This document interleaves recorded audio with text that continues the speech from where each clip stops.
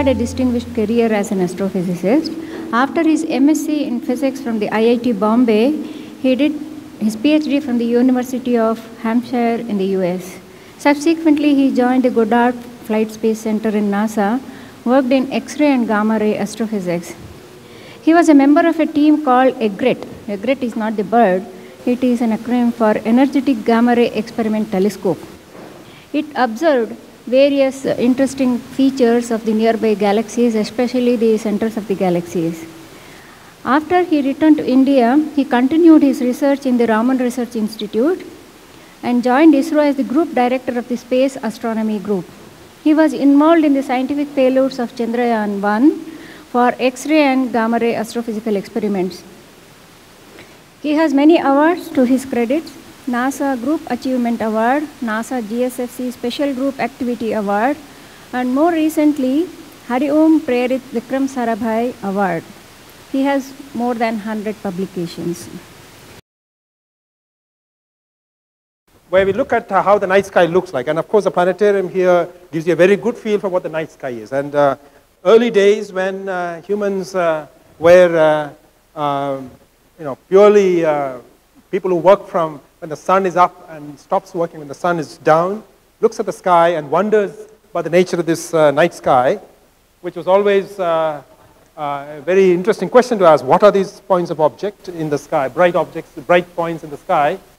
And much later, through various activities from many, many important scientists, we understand that today that is made of stars, and that stars are part of a galaxy, that we are part of a spiral galaxy, and that there are many more galaxies in this universe that we know of. So the science of astronomy is today largely focused on looking at electromagnetic radiation from space as well as ground, from ground as well as space in terms of the experiment, but primarily originate from space at all wavelengths. So the electromagnetic spectrum is very broad, going all the way from radio up to, say, gamma rays. However, unlike many areas of science, this is done in a very passive mode. You cannot trigger the universe to do something. You cannot ask a star to explode because I want to see it. Okay? And you can't do anything in a manner to trigger such a system. So it's largely passive remote sensing, and you just watch it as it happens. You never know when it's going to happen, so you must be prepared to observe this anytime from any part of the sky. And then we use scientific analysis to understand the nature of this source. Our question is to ask, why is the sun so hot? How long can it last? How does it die? All these are important questions to ask. So that's how we pursue the science of astronomy. So one of the first things we want to ask ourselves is, when you look at a star, like the sun, how do you know how hot it is? You can't go there and measure it. So how do you measure the temperature? Does anybody know how to measure temperature of a star? Not from the experts, non-experts. All right, we'll go through this process of how we measure temperature of a distant object. So this is a little bit of physics here. Based on active work that has been done by physicists, we have an understanding of the fact that bodies, which are often called as black bodies, which are those in thermal equilibrium, characterized by a single temperature. For example, if this pen has a temperature T, and if it's in thermal equilibrium, it's a black body, it emits radiation at many wavelengths, and the shape of the radiation is characteristic of what we call as black body radiation, and the peak emission is connected to the temperature of the object. So there's a connection between temperature and the peak wavelength. So the simple way to do that is I would measure, like an experiment, I'd measure the wavelength. For various wavelengths, I would measure what is the brightness of this object. So let's say I have these points, and then as any scientist would do, I would fit a function over it. I'll ask the question mathematically, what is the shape that best interprets this set of data? So this, for example, is the shape of a black body spectrum. That has a peak value, so I derive that peak value, and I find that there's a relationship between the peak, in this case lambda or wave or frequency, and the peak frequency and temperature are connected. And the relationship says whenever the peak frequency increases, the temperature also increases. So if I know the peak frequency from this measurement, I know that, and from this graph, I can then read out the temperature. So now I know the temperature of the star. if I measure the spectrum. So this is a fairly straightforward thing that we do, and so that's how we measure temperature, because the temperature is an important point. A second point I want to address is something called inverse square law. We are all familiar with those who do physics in schools. You'll realize there is something called inverse square law, under which, in this case, intensity of a source of a certain intrinsic luminosity falls off 1 over the square of the distance. So if this is I at a distance r, as I go to 2 times r, the intensity falls by 1/4. 3 times r, intensity falls by 1/9. So what you observe is intensity rapidly falls, decreases as you move away from the source of radiation. So I could put this on a graph. That would be intensity versus distance from the point source. You can see this curve very, very fast decreases. By the time it's at 10 times r, you're now at 100 of the original intensity of the source. So this is an important point to remember. If I have a detector, typically if you want to measure such a thing, you put a detector in space or on ground, and the detector only sees part of that complete beam from a star or a galaxy. It measures a small fraction of it.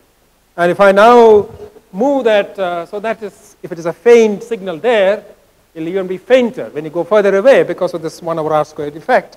And the one way to address that would be to build a bigger detector further away to really see the full signal. So the need to have larger systems as we go further, as you want to observe objects that are much further away, is sort of clear from this cartoon. So to reiterate, let us look at some of these distances.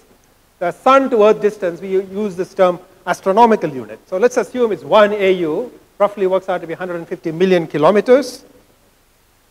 If I move from sun to Mars, the Mars mission right now, the MOM is going around Mars, or about to go around Mars. That's about 1.5 AU, about 50% further away than where we are from sun. We go to the sun-Jupiter distance. Now it's already gone to 5.2 AU. Already you'll have difficulty with regard to getting solar power, communication. Already there's a communication at 1.5 AU itself. You have a delay of about 20 minutes or so. As you go to Pluto, now we are 40 AU. Now we are reaching the edge of our, I'll switch the units in terms of light years, 4.2 light years. Center of the Milky Way, 30,000 light years. The nearest galaxy, 2 million light years. The most distant object in the universe, something close to 13 billion light years. So you can see the spread in astronomy is substantially large. The scale of distances involved is large, and that has some serious implication if you remember the inverse square law. So once again, to repeat it, imagine if I stretch this distance out to very, very far distances beyond our galaxy, you are seeing the intensity falls very rapidly. So astronomical study of objects that are typical astronomical distances are very difficult because the signals are extremely weak. One other thing I want to emphasize is the number of photons. The degree to which we can measure something or understand something depends on how bright it is. And the number of photons are emitted at all energies I mentioned. Typically, most sources would emit across a large range of wavelengths. But as you go to higher and higher energy photons, the number of photons available comes down because it's harder to produce those photons. And so if I now look at this, it's a slightly technical plot, but if I were to plot this in terms of log of a number, there's a log of energy, I get a line. And for a particular value of this alpha, where alpha is equal to 1, and if I see at energy E1, I have n photons at 10 times energy, at 10 times more energetic photon, the number falls to 1/10 of it. So as you go to higher energies, this number of photons available from a source decreases very, very rapidly. So these are important points, background on which we will actually now address the rest of it. And so I go back to 400 years ago when Galileo contributed something important to astronomy. What did Galileo contribute? Telescope. Okay. So telescope is important because, why is telescope important? Because telescope does something very interesting. It actually collects more light from a source. And I told you, number of photons is critical. 1 over r squared law applies, which means I need to capture as much of it. So I need a concentrator, I need a mirror, I need a lens, something that allows me to actually collect light from an astrophysical source. And from an engineering point of view, you will say the signal to noise ratio is actually substantially enhanced because I can use a small detector to capture light from a large area, so you get more sensitive. So I'm now going to spend a few minutes just discussing modern astronomy in India. India has contributed in the ancient times much more, but I'll focus on the modern version of it. In 1876, the Madras Observatory was actually set up under the East India Company for promoting the knowledge of astronomy, geography, and navigation in India. You see the broad coverage of what astronomy is supposed to do. And soon this observatory became an important point in terms of working on fundamental positions of stars, and a large number of stellar positions were actually catalogued. But there was an interesting event in August 18, 1868, when for the first time spectroscopes were used during an eclipse event. Spectroscopes are something that tells us about the energy of the incoming photon. And a new line close to the sodium emission, D2 line, was actually observed, and to the left of it, it was seen, so the new line was observed to the left of it in the spectrum of the sun. It was an unknown element because, you try to characterize every spectral feature with an element, and they couldn't identify what this was. It turned out to be the discovery of helium. So it's an important observation back in 1868, and then this Madras Observatory transitioned into the Kodaikanal Observatory, which is still operating. 100 years of data. We have pictures of the sun taken every day for the last 100 years, and those are all now being digitized into a world archive. And this, in the early 70s, transitioned into the Indian Institute of Astrophysics, which is the leading astronomy institute in the country. Astronomy in India has actually flourished quite a bit. I mean, there's a large number of facilities today existing that focus on various issues. Up in Ladakh, there is the Indian Astronomical Observatory, which is a 2-meter telescope sitting at nearly 4.5 kilometers above sea level, one of the highest observatories in the world, and that has the advantages of actually providing very good observing environment for telescopes. Aries in Nainital. There is other centers in Kavalur and Kodaikanal, Gauribidnur in Karnataka, the radio telescopes near Pune, and also there's gamma ray telescopes in Mount Abu, as well as the infrared telescopes in Mount Abu. So we have a variety of such things going on, and I will now quickly flash some pictures. This is the largest indigenously made telescope, the 2.3 meter telescope operated by the Indian Institute of Astrophysics, called the Vainabapu telescope. Operates in optical. In the 1985 it was completed. It's still operating. The telescope in Nainital, Mount Abu. This is a 2-meter telescope that is heavily used today by the Indian astronomers because of its primarily the location is extremely important and is able to do world-class science with that. And Ayuka in Pune has a 2-meter telescope. These are the radio telescopes, the world's largest low-frequency radio array, doing excellent science, built by India and situated near Pune. And you have these radio heliographs operated, installed originally jointly with RRI and Indian Institute of Astrophysics near Gauribidnur, operating at low frequency. It's primarily used to look at the sun and trying to ask when sun explodes and sun provides what are called coronal mass ejections. These ejections can be best mapped using radio at these frequencies. And these are the gamma ray telescopes. They are a little different from the usual telescopes. They use the atmosphere to detect, and a shower of blue light comes in, and these detectors are used to detect gamma rays. And this is an operating gamma ray telescope again in Ladakh, Hanle.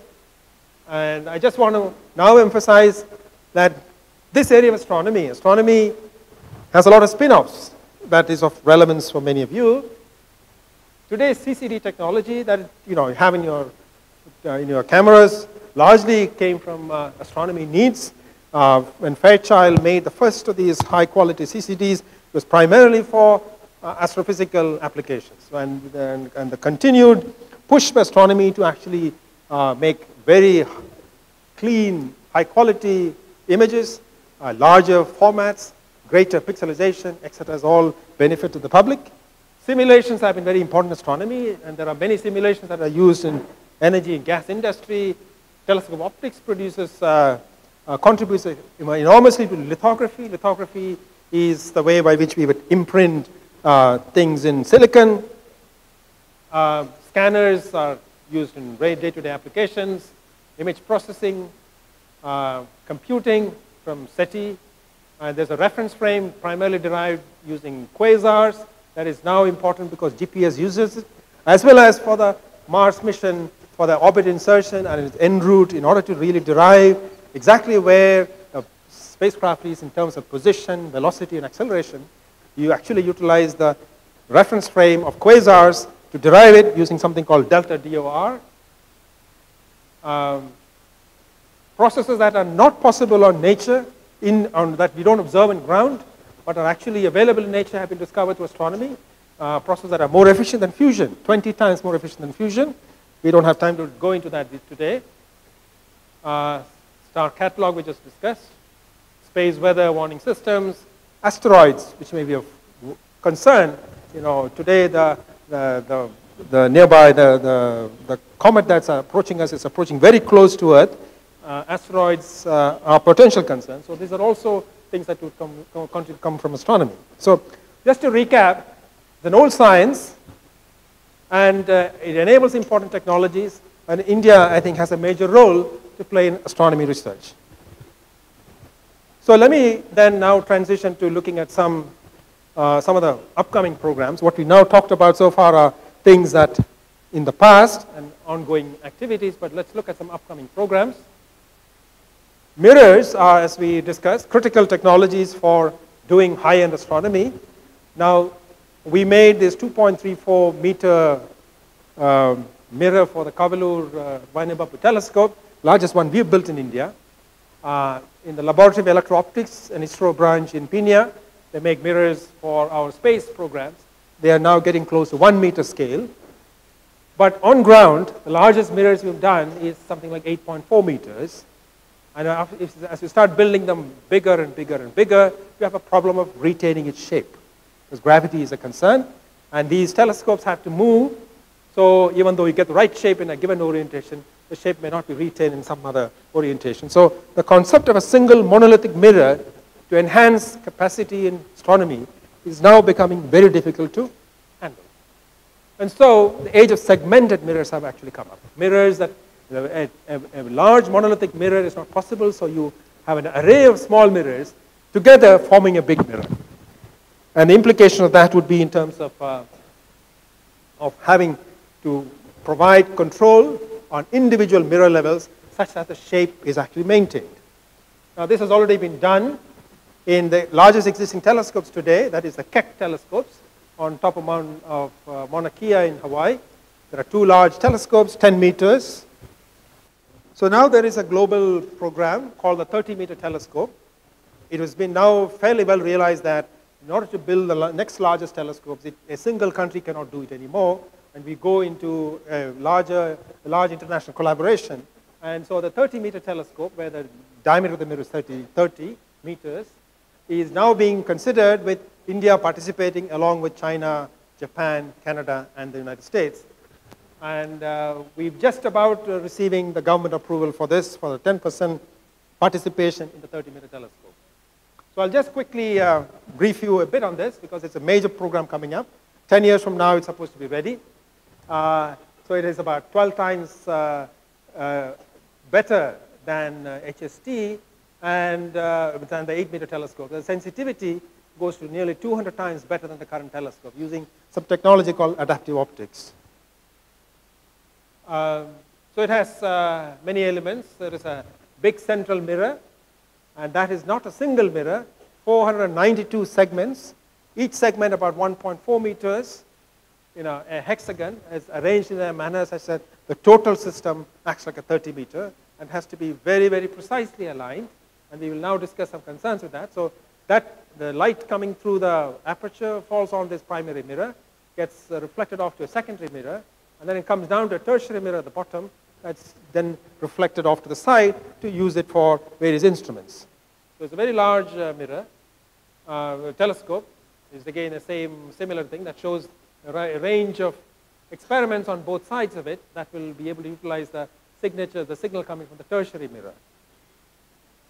Now, first let me just show a cartoon of how these mirrors are very different from the usual mirrors we make. So usually, in order to make a mirror, what we do is you take a big blank, which is made up of glass that doesn't easily, whose thermal expansion is very small. So you have new materials called zero-dur, which has nearly zero thermal expansion capacity, and we would then grind it in a manner and then polish it, a really heavy mechanical job that leads to a high quality finish. Now, the technology they're looking at is you take a blank and you then bend it, you stress that thing. You stress the blank using mechanical forces, then you polish the top, make it be a flat surface, and then you release the stress, and then you have the shape that you want. So this is called stress mirror polishing. And this is a technology that was used to make the Keck telescopes. And after a great deal of debates on many techniques to make mirrors, finally decided the best way to do this would be to use a stress mirror polishing. So the 300 and 492 mirrors of the 30-meter telescope would be made using the stress mirror polishing. Now, about 100 of these are going to be built in Bangalore in a facility that we're going to set up by the Indian Institute of Astrophysics and the TMT collaboration of India in our campus in Hoskote, about an hour's drive from here. So starting next year, I think we should start the process. The building will be ready to initiate this process. So this is an interesting technique to make mirrors. Another thing you will see once you have large number of segments is the segments will have to be aligned on a regular basis. The wind is blowing, the process disturbances, and as it rotates, the gravity loading is different for each of the segments. So to keep doing co-alignment, co-focusing, and co-facing in order to get a very sharp image. And that has been done on the fly in real time. So there are technologies that will be addressed.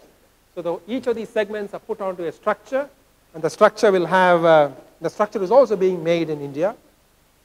It will have, there are sensors that will tell how close is a mirror, and that gap between mirrors is roughly about a few millimeters. And you want to measure that very well, and so these are called edge sensors, now being made in Pondicherry. There is a company there called General Optics, which is actually making these for the 30-meter telescope, and using capacitance measurements between two plates, which is a very sensitive way to measure whether it's aligned or offset. You feed that back to what are called actuators, mechanical actuators. This is a mechanical actuator. Basically, at one point, it pushes the mirror or pulls it in a manner where the shape of the mirror can be adjusted based on what the edge sensor provides. But there are, a large number of them. There are about 1,500 actuators, and so they all have to operate in one go such that the shape of the mirror is being maintained. There are a large number of students active. These are graduate students. Students who are doing their MTechs, students who are doing their PhDs, and in some cases, a few BTechs and MSc students are there. They're all involved in these issues, put alongside many other telescopes on top of this mountain in Hawaii, and roughly about 10 years from now. So the 7th of October is when they're actually doing the groundbreaking ceremony for this telescope. So that's an important facility for us in India, and we hope that will really revolutionize our capacity to do front-ranking astronomy from ground. So now, since time is limited, I'll go to the next thing, that would be astronomy from space. And ISRO, in collaboration with many institutes, have been building this astronomy satellite called AstroSat. That has many instruments. There are these ultraviolet instruments at the center of this, which are the world's best UV telescopes today. The sharpest eyes in ultraviolet, about 3 times better than what has ever been flown before. So that's a very important thing.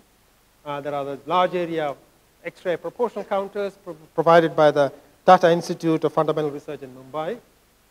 And there is a telescope that operates in X-rays, also from TIFR.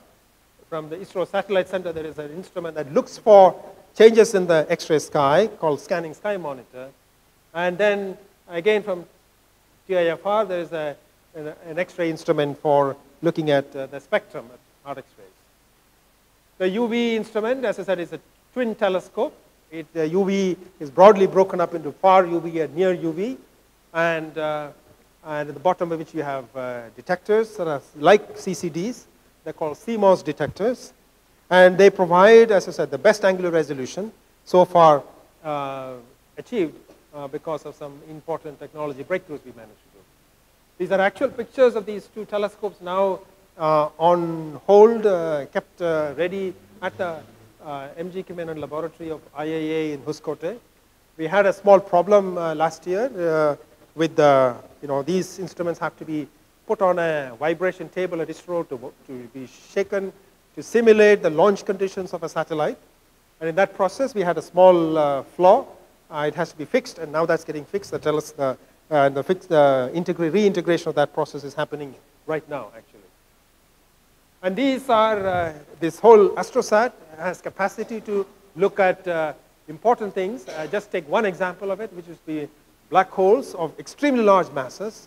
There are a lot of black holes, and there's a black hole in the center of our galaxy that may be about 1,000,000 times the mass of our sun, but there are even bigger black holes in systems called quasars or active galactic nuclei that may be 1,000 million times the mass of the sun, from which you have all sorts of emission of particles, and AstroSat is expected to actually shed a lot of important useful signature observational data on such systems.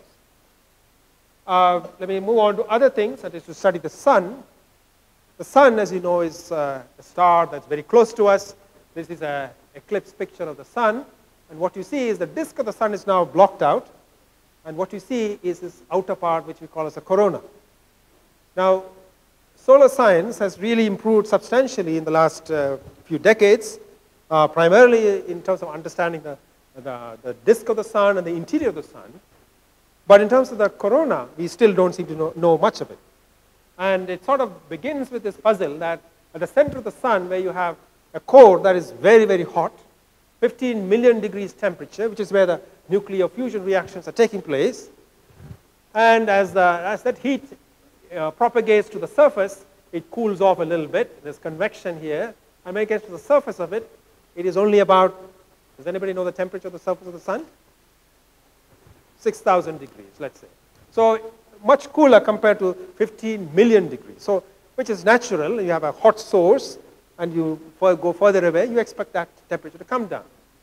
What is puzzling, of course, is the fact that once you cross the disk of the sun and go into the corona, and you measure the temperature there, the temperature rises, and rises to nearly a few million degrees temperature, degree centigrade, and that is a puzzle. What is heating this corona? And this has remained a constant puzzle. So the heating of the corona is a question that has been troubling solar astronomers, and is still not understood. So ISRO, in collaboration with many institutes, in particular the Institute of Astrophysics, is now planning a mission called Aditya. I see there's a poster outside on Aditya, where this is specifically meant to study the corona of this. So you have what is called a coronagraph. Now, the best way time to study a corona is, of course, during an eclipse, but that doesn't happen all the time. It won't happen in places that you want it to happen. So what you then do is create an artificial eclipse. And you can create an artificial eclipse using either something to block it or do something else, and I'll discuss that in a minute.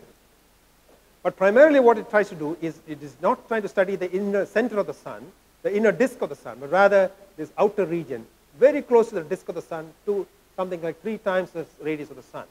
This is the region where we often see events which are called coronal mass ejections, where you have large amount of plasma suddenly blown away from the sun that propagates through interplanetary medium and even hits Earth, and often with very drastic effect, very dramatic events, such as producing large, bright aurorae, but also leading to destructive properties like, where you have power grids affected, in some level even electronics of various kinds affected, satellites affected, such that, so it is very important to actually ensure that we have some mechanism to track such events, and ideally, in the long run, make predictions of it. And that is the whole subject of space weather.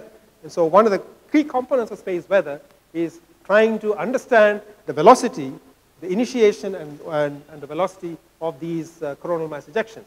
So studying this inner region of the sun, which has not been done so far because of various technology difficulties, will give us an edge in actually making these predictions regarding when the coronal mass ejection will interact with the Earth's atmosphere, and if so, take appropriate steps in that regard. So there is a complex design for this optics of this coronagraph, but all I want to do is emphasize an interesting technology or interesting concept through which you create a coronagraph. So what you have is an entrance aperture. It's about 20 centimeters large mirror here. And this mirror reflects this light onto a mirror M2. And this mirror M2 is a bit unique. It actually has a hole in it. And that hole, through that hole, the disk light of the sun is ejected out. And the outer part of the M2 mirror reflects only the coronal light. And I'll show that in the next slide. So here it is. So this is mirror M2. It omits the disk light by cutting a hole. And the hole has to be precisely this right shape, the right size, to only throw out the disk light. If I make it too big, I lose the important coronal information that I'm seeking. If I make it too small, the intense heat of the sun can actually do serious destructive damage to everything down the chain. The whole telescope, the instruments are going to be destroyed. So from a technology perspective, there is an important requirement to ensure that the alignment of the system is maintained even after launch, and the satellite stability has to be held such that the sun is really, the hole is perfectly aligned to the disk of the sun. So that's the technique we're using to actually create the coronal images. Okay. Let me now move on to a few other things. Since our topic is broad in terms of both astronomy and space, I just want to get into another area that may be of much more interest to the wider public, and that is something with astrobiology and the search for extraterrestrial life. And what has astronomy got to do with it? And I'll discuss that. This picture, I just often say, is indeed an image that has changed the world. Because, you know, when humans could go into space and actually take such a photograph, it just showed the beauty of Earth. Absolutely a beautiful place. I mean, you can't find such a planet anywhere, in spite of searching throughout not just our solar system and beyond. There have been important discoveries recently regarding the Titan. Titan shows lakes, but so far no feel for whether there's life in Titan. There is a satellite of Saturn called Enceladus, which shows very interesting features of occasional sprays of some liquid coming from beneath the surface and spraying out. Using some techniques in astronomy, they have been able to actually derive that there is water in this spray.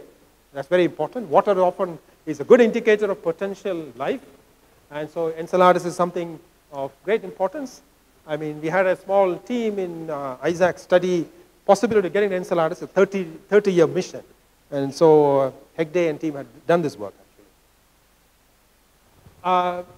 Overall, in terms of understanding of the history and evolution of the solar system, we know today there are stable planets. However, in the early formation of the solar system, there would have been large number of perturbations. Jupiter and Saturn would have perturbed the movement of the other planets. So there are interesting resonances which come only after a series of large number of such interactions between planets. Today, even for the Mars mission, in order for us to calculate the trajectory to get to Mars, one has to worry about the presence, not just about the gravitational perturbations arising not just from the sun, the moon, the earth, and Jupiter, but also all the planets in the solar system. It really makes a difference. So in order to understand the formation of the total solar system, one has to do this in a very integrated manner. And the initial phase of it, there would have been a lot of bodies that have been pushed around, moved around, collisions, and there was a phase of heavy bombardment about 3.9 billion years ago. The solar system itself is roughly 4.6 billion years ago. So shortly after the formation of the solar system, there was this phase where there were also lots of collisions between bodies, and there is some evidences of that, even on Earth. There is this Barringer crater. No, this is the one in Australia, 22-million-year-old crater. You see these impacts from large bodies hitting the surface of the Earth. Barringer crater in the US, for 1.2 kilometers. There's even one in India, Lonar Lake, about 50,000 years ago.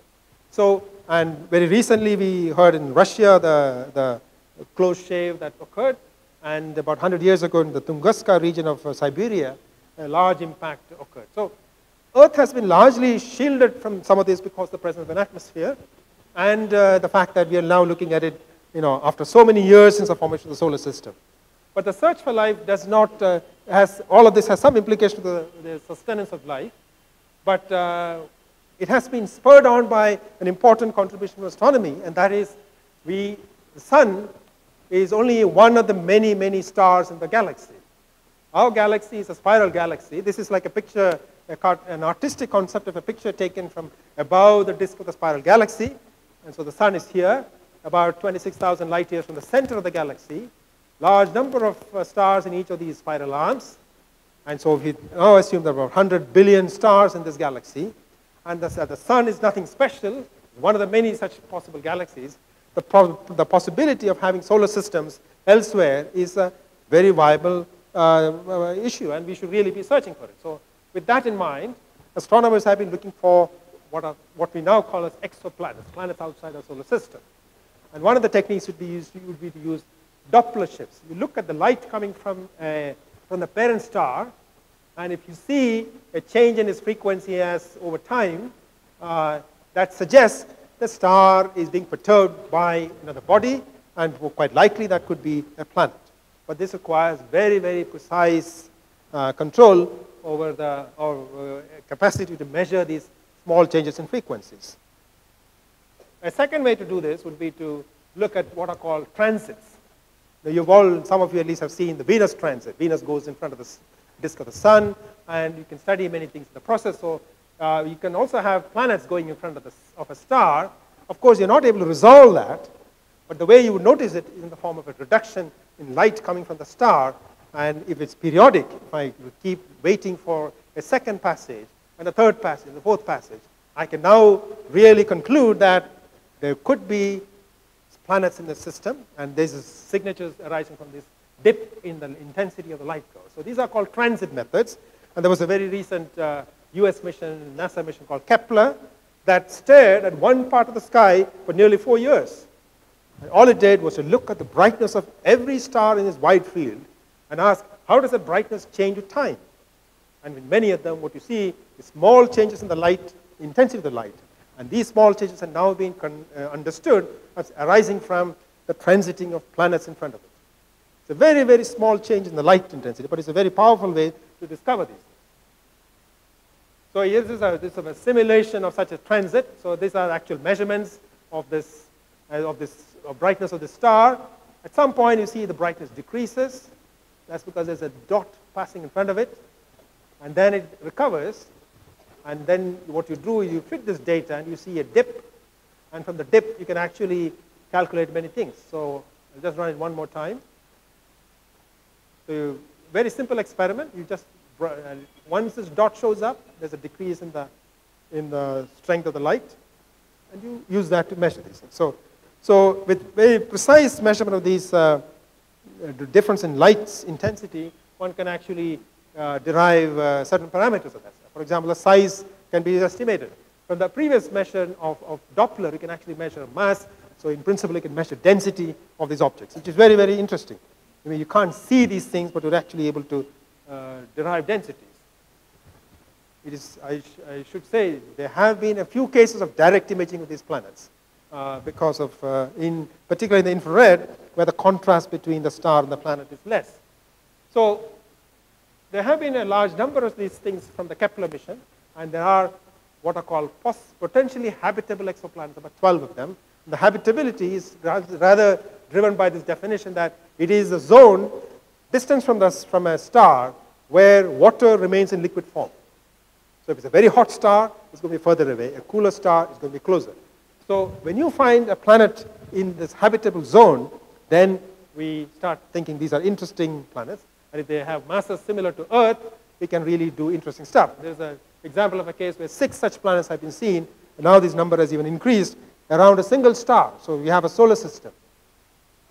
So a lot of things have actually moved in terms of this particular thing. Another interesting thing that, again, from astronomy we're able to do is if you look at a star, and if there is a planet in front of it, if the planet has an atmosphere, the star's light coming through the atmosphere undergoes absorption as seen in the spectrum of that. Like the light in these two bands have been absorbed by the atmosphere.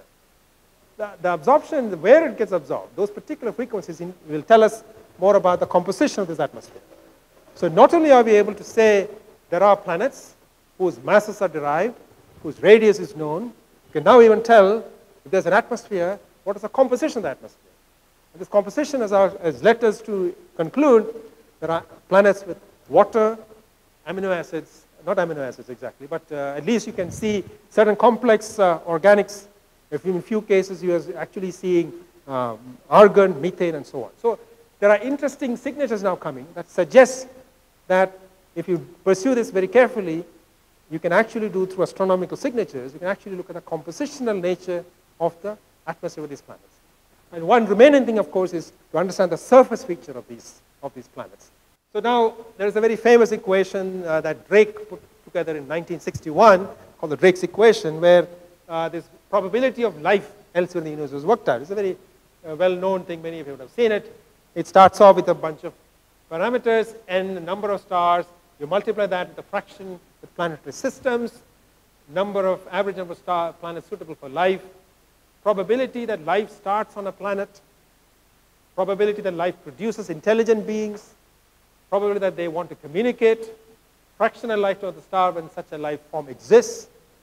And if you put it all together, and you can actually give an upper limit and a lower limit to each of these numbers, and you can multiply them, and you will end up with a number that seems to be not very different. It's not zero, for sure. And that's an interesting question overall in the context of looking for life. Now, the search for evidence for life in Mars had an interesting thing some years ago when a Martian meteorite with careful study was showed this presence of this worm-like feature, which was then in a big press conference at NASA, they announced as a discovery of potential life in the solar system outside Earth. But that has not very well been confirmed subsequently. But it did raise this interesting question, and it is felt that water may be the key parameter, and we ought to be looking for water and its presence, which is why the whole plan to explore Mars is driven by the theme of wanting to trace water, find where water is. Now, water on Earth covers a large fraction of the surface, and though in its early phase of formation, it was subject to high temperatures, and a lot of these volatiles, a lot of the water would have escaped, and so surface water could have evaporated and drifted back into space, which then means a lot of this water that we today have on the surface of Earth could have come from other sources, comets, cometary impacts, etc., have been suggested. So the water we encounter today must have been delivered long after the formation of the Earth. And there is a puzzle in terms of, if you look at how the sun itself is not a very steady star, though in our lifetimes it's all very steady. However, if you look at it as a sun as a star, you find that the surface temperature of the sun slowly increases. And there was a time frame of nearly about 1.5 billion years ago when it was, the surface temperature, the temperature as seen by planets would be above the freezing point of water, which then in turn meant that's the time when it supports life on planets around the sun. So it is a short time in terms of how the time frame for life to actually take root and to survive, keeping in mind, of course, the probability for a large amount of bombardments during the early formation of a solar system. Now, elemental ratios also are important. So there is something called deuterium to hydrogen ratio. This is one of the key elements being measured by one of the experiments on the Mars mission, the Indian Mars mission. And that is an indication of deuterium is an element that is formed in the early universe, whereas hydrogen keeps evaporating, volatiles will lose. So if I understand the D/H ratio in solar system bodies, you can get an understanding of how and where water came and where it went. So that's an important ratio that people scientists study. So it's something we are hoping to learn from the Mars orbiter mission. So to conclude, there are many unknowns on the origin of water on Earth, and not clear how planetary bodies lose water, though these ratio maps of deuterium to hydrogen might give us some indication of that. Unclear about the special role of water in sustaining life. I want to emphasize here, as you know, water has this anomalous expansion, right? Ice floats because ice is once it forms ice, is low density. So if, on a planet where the temperatures go up and down, and there is a season where the water forms ice, and the water didn't have this anomalous expansion, the ice that formed during winter would sink to the bottom, and cold water and liquid water will be on the surface. If that planet did not, the temperature of the planet is such that all of that ice doesn't melt in the next season, in the next winter, more water becomes ice. And very quickly, all the water really turns into ice, and life cannot be sustained. Because of the anomalous expansion of water, what you see is instead, ice forms at the top, and water is still below that, at temperatures where life can exist. So this whole question of what is so special, and why water as an element which has this unique capacity to have this anomalous expansion has become the basic building material in which life formed, is not very clear. And there is something also called chirality in nature about right-handed versus left-handers. There are molecules that are right-handed and left-handed, and you find that life forms tend to have one type compared to the other, which is not at all understood. So there are many unknowns. Now, we continue to listen for extraterrestrial life. This is the Allen Telescope Array. Allen is the co-founder of Microsoft, using all his money to do this now. They've set up a large number of arrays to listen to. This is like the SETI project. And let me close with saying that space is a universal laboratory. There are many more interesting things we can do in space than what we can do on ground, because space offers capacity that is beyond what we can build. Astronomy is an important research field that actually brings this together. And so space and astronomy are very intimately related. The discovery of extraterrestrial biology will be one of the human's greatest discoveries. And with the current expansion in capacity to both discover exoplanets and to look for interesting signatures, biological signatures through astronomical techniques, spectroscopy and many other things, it looks quite viable that it may be just around the corner. And I want to emphasize that this technology and science are like a two-legged creature. You take one step in technology, that leads to a new step in science, and science in turn pushes and demands new technology progress in order to pursue some of the unresolved questions. So it's a two-legged thing, and I think it's an important point for many of you, technologists, scientists, and students, and young scientists who are in the audience, who want to participate in this quest for mankind. I extend heartfelt thanks to Professor P. Sreekumar for a wonderful exposition on space astronomy.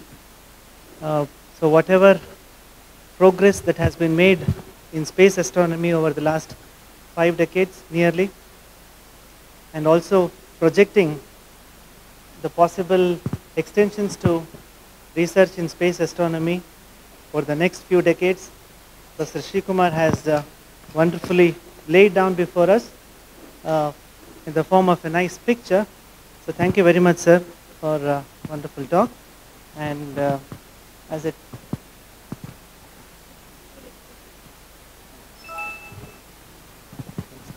so this is first of the 4 lectures that we have as part of our celebration of India's march to Mars.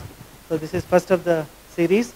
So next Sunday again at 5:30 we will have an invited talk on a topic related to space sciences. So please do come back. And as a token of appreciation, I request our director, Dr. B. S. Shailaja, to hand over a memento to Professor Sreekumar.